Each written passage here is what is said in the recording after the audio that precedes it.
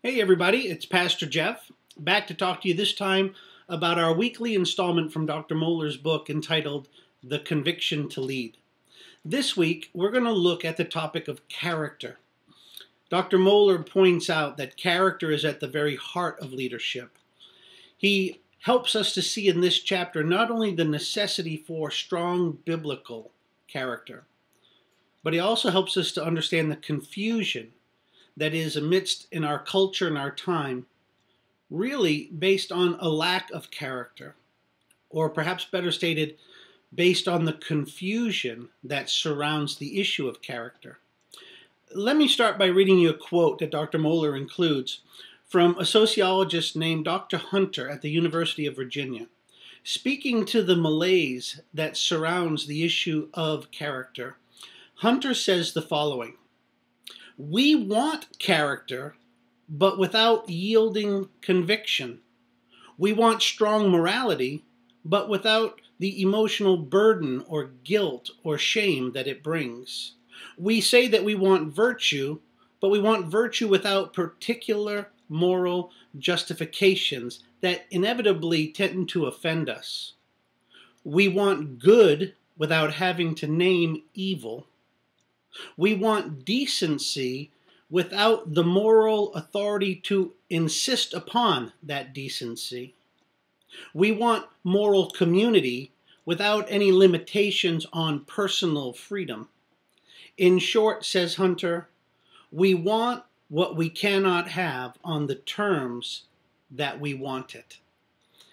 Do you see the problem that comes from saying things like, oh, we want character, oh, we want what's right, but then living in a way that defies the very things that we claim?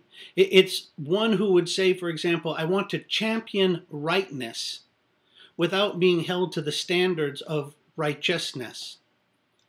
Well, here again, we're at the heart of character, and Dr. Mohler makes it very clear that leadership, strong biblical Christian leadership, requires the character of Christ, the truth and the love of Jesus to be at the very core of that Christian leader.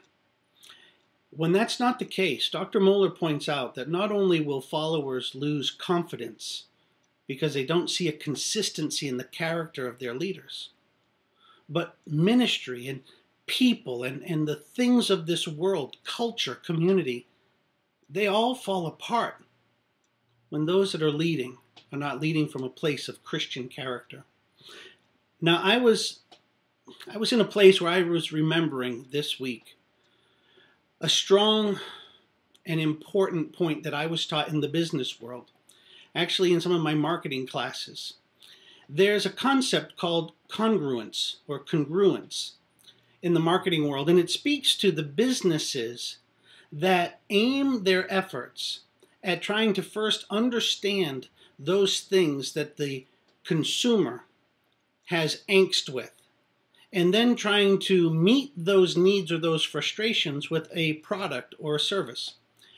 The thought is that when you can come to a place where a person's stated wants and needs are met with what they perceive to be satisfactory or acceptable means to granting or getting to those needs being fulfilled, that person will come to a place of emotional congruence.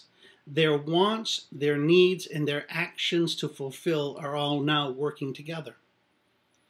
I can't help but think how this ties into the real message and the meaning of character. For you see, it's only when what we say that we believe and how we live out our beliefs are congruent, are unified, are consistent, that one, we will walk with the peace that is promised to God's people, but two, as leaders, we'll build the kind of character that develops confidence and community in the church. Dr. Mohler said that the New Testament paints a picture that would show the world where the Christians are and where they are being, not saying and not talking, but being and walking. He said, we will show the world a picture, a portrait, if you will, of character in community, where the world sees Christian character in biblical community, they will have to take notice. For you see, this is the place where the world says, how in the world can you live like that? How can you make those choices? How can you live with those priorities? I can understand, says many, how people talk that way. But how can you actually live it? How can you lay down your life for a brother that you don't even know? How can you walk away from the riches of this world to embrace the privileges of surrendered living in Christ? Here is where Christian character gets its traction. I have said to others, and I believe in my heart of heart, that real character is best measured in the dark. You say, what do you mean by that? True character can only be measured when nobody else is looking, when nobody else can see. You see, the question of real, true biblical Christian character is, who are you, not only when nobody else can see, but who are you if and when you believe that there are no negative consequences for whatever you choose? The true character rises in the absence of perceived consequence. It's who you are when you think you can get away with it that will reflect the genuine character on the inside. You see, for the biblical Christian, it's not that we don't do certain things out of good character. It's that we want to do the right things, the righteous things, because of our Christ-like character. I ask you, have you felt the sting or the pain of being under the leadership of poor or lacking character? If we're honest, most of us will have to admit two things. Number one, yes, I have felt the sting of being under the leadership that was reflecting poor character. But more honest, we would have to admit that we have been that person. We have been the people who have not lived in high Christian character. Praise God if you can acknowledge that there was a time where not only was that you in a moment, but that was you for all of eternity, unless or until the grace of God came in and grabbed your heart. My prayer is that for those of us that know what it is to have been saved by grace, those of us that have had the miracle of saving grace come to us through the gospel of Jesus Christ, our Messiah, will live on mission as men and women of character, of young men and women of Christian character, that we will be God's leaders in a world that desperately needs to see him lived out. You and I know many people. Many of our lost friends and neighbors are sick and tired of hearing the Christians. And they're saying, if that's really true, stop barking it at me and start living it in front of me.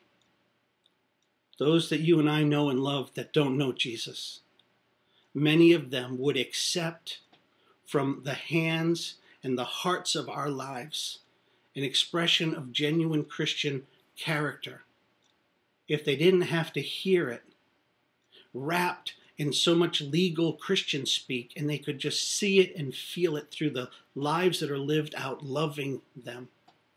Truth and love, the pillars of Christian character. Here again, another thought for you to take with you as a leader. And remember, if you're a Christian, you are a leader. I pray that we will all continue to grow in our Christ-likeness, in the character that God wants to put in us so that it can be lived out through us. And that much glory will be made of our King as more and more people come to see him through our lives lived out and our loving missionary efforts to bring them to the cross. Until next week, I pray that you will be a Christian leader of character. I thank God for you and pray for you on a regular basis. Amen and amen.